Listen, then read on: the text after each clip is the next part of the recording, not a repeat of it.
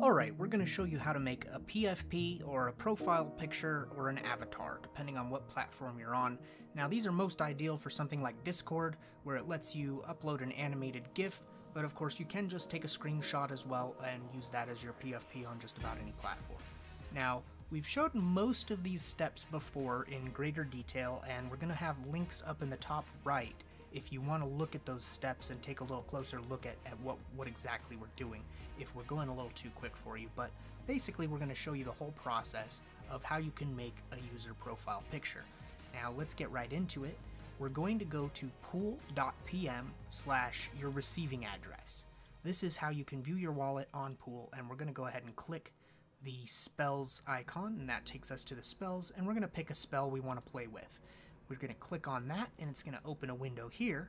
Now you could just make changes right in the browser by right-clicking and going to Inspect, and then you can make changes to the code right in there. But we're not going to do that. We're actually going to save it out to a file.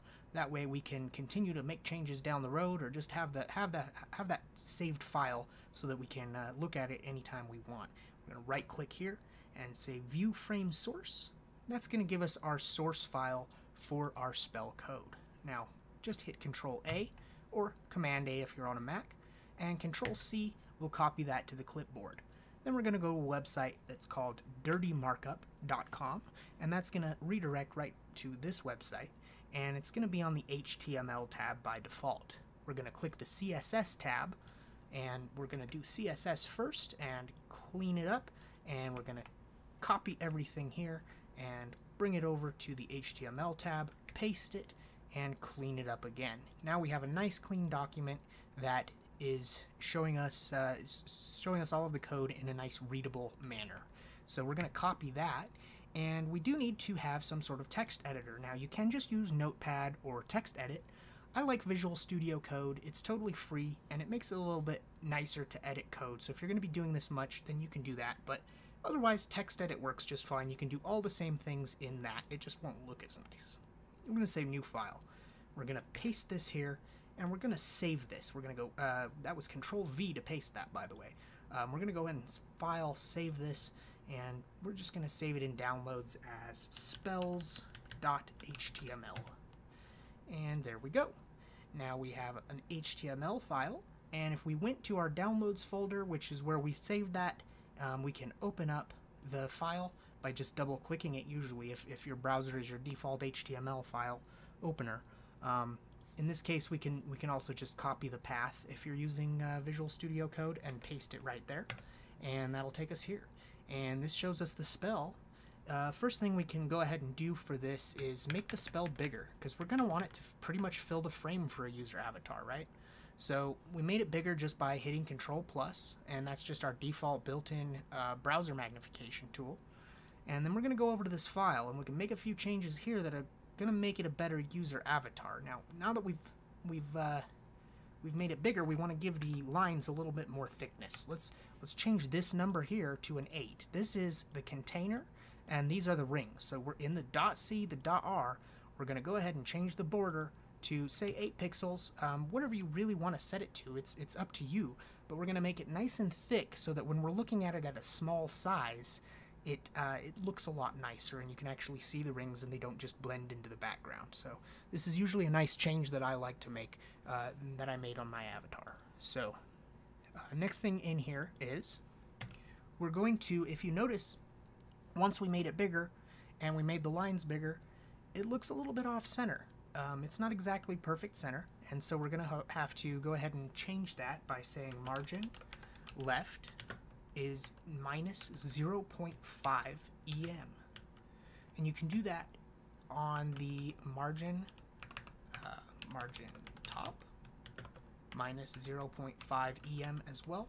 And the reason we're doing that is because we're saying on the top part of the ring we want to pull it upward, and we want to pull it left by equal amounts in both directions. And if we refresh there, then we notice that it is a lot better centered now. You may have to change this number. You may need 0.6, you may need 1.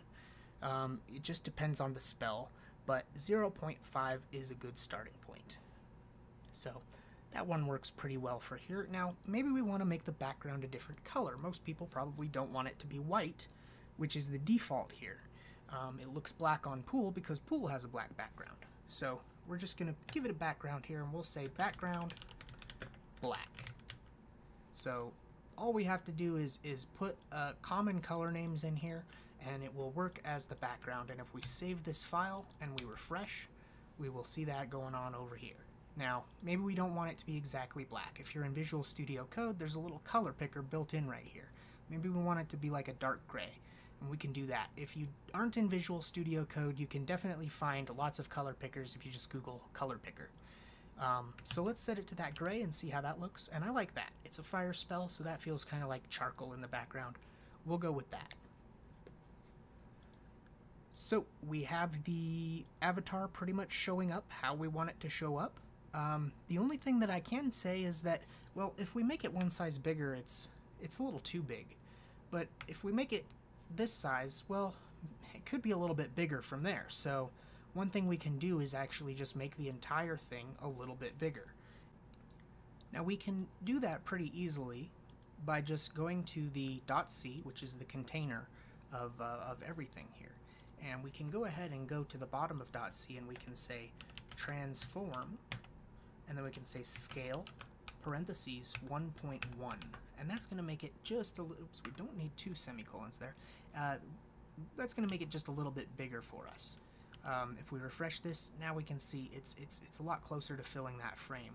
We may want to make it even a little bit more, so maybe 1.15.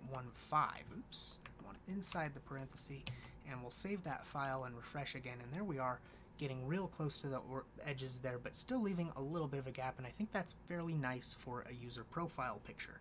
Now, you may end up finding that you actually want it smaller or bigger, according to your preferences, so that's entirely up to you. But this is what we're going to use for the example file. And the next thing that you'll need is OBS, Open Broadcaster Software. Now, this is a free application that you can get on any platform, Mac, Windows, Linux. You can get this anywhere, and all you have to do is open it up and hit Settings. And you're going to go over to the Video tab, and we're going to make this canvas resolution into 1080 by 1080. We want it to be a square size, and that's going to change the output scaled resolution down to some small number, 360 by 360. We're going to change that right back up to 1080 by 1080 so that we aren't scaling down at all. We're going to set the FPS to 30 here because the GIF can't get more frames in it than that anyway, and we'll go ahead and leave the rest default, hit apply. Now we can go over to the output, and now the output is going to tell you where your file is going to go. If your file is going to go to your videos folder by default, you can change this if you want. We want to change the recording format to an MP4. The MP4 is the most shareable format, so that's what we're going to do, and we're going to do indistinguishable quality with a large file size. These are still going to be reasonable file sizes, and if you want to make them smaller later, you can do that in EasyGIF, which we're going to show you. So we're going to go ahead and set those settings how we want them, hit apply, hit OK, and here we are with a square stage. Now, next thing is we're just going to come over here and make this full screen. We do that by pressing F11 on our keyboard, and that'll give us a full screen spell. And if we just go back to the OBS window that we were just in, we can hit plus, and we can say window capture, and by default, this will be the last window you were in. So if it doesn't default to the Spellz window, you would just change the window that it selected right here. We're going to uncheck capture cursor so that our cursor doesn't get in the way of things here. Gonna hit OK. And then we're off center here, so all we have to do to fix that is hit Control D. And now we have it in the center there, ready to go. Now, next thing we have to do is just simply hit Start Recording. And we want to give it a little bit of time so that we have a lot of time to work with finding good loop points. That is the weirdest part of this whole process is making sure you find a good loop point, and it's a little different for every spell because some of the spells have a loop point for one thing that's different than another. For example, you see the backgrounds animating, not necessarily on the same timeline as the rings animating there. So you can usually find a pretty good one though, and we're going to show you how to do that. So we've given it plenty of time. We're just going to hit stop. Now, if you had it go into your videos folder or whatever folder you had it go into, and you're going to open Explorer and you know, find your video there, And we have a bunch of video folders here. We have those up open off screen. We're just going to get out of this full screen mode here, and we're going to go to the website easygif.com. Now, easygif.com has a video to GIF, and that's how we can go ahead and upload this file. So the file we just made, we're going to go ahead and drag it right here. You can, of course, hit choose file and browse to it if you prefer. We're going to upload that and just wait for the upload to go. It's going to take a minute depending on your internet connection, but now we have the file playable here.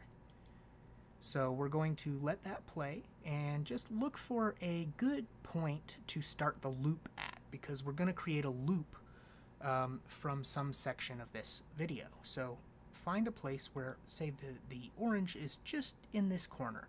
The orange just went here, and well, let's see if we can get the rings in the better spot, though, because the rings aren't necessarily lined up in a clear way. Here we go. The orange is just over here, and the rings are all basically lined up with white on the center and orange on the maximum out. So let's see if we can find a good loop point from that as a starting point. So we're going to let it play until we see it get to basically the same state again. And this is basically where we just went to. So if you remember, we were at a point that was pretty similar to this back at nearly 8 seconds. And that's what we're at again now. So let's just back it up a bit, because we want to be not quite at that point, just slightly before it. And then let's hit this. And this is a bit of trial and error here. So this may not be a perfect loop point right away. Oh, and this is going to generate a GIF. But first, before we actually go down there, we're going to pick a better output size here. So we're going to set it up to 25 frames per second. And we're also going to choose original up to 800px. So convert that to the GIF, wait for the little kitty to dance, and we should be good to go. Well, we will see how the loop point looks for us. No, that's not a good loop point at all. You can see it's very jarring, so that doesn't work well. Yeah, that's jumping a little bit. So let's see how we can make that a little bit better. Maybe the issue is that, yeah, those rings actually stay in that point and grow. So we were actually a little bit further behind than we needed to be. So we move it forward a little bit, and let's see, they get smaller now. Okay, I see.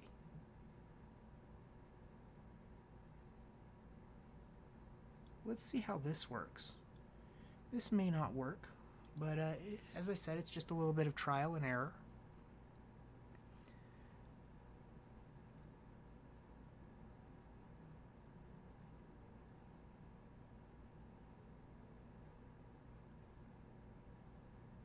I think that works pretty well. Depending on how picky you are, there is still a little bit of a jump, so maybe there's a little bit improvement to be made there still. And we may fix that by maybe we just go a little further and we see it go to the next loop point there. And maybe this one's a little bit better for us, because I remember that beginning point is sort of when it's at this this angle point where, yeah, let's see that. It's kind of hard to explain some of this in words, but you can sort of see what I'm doing. I'm just scrubbing along, trying to find a point that's very similar to this 8 second point that we had originally picked. And let's see how this does.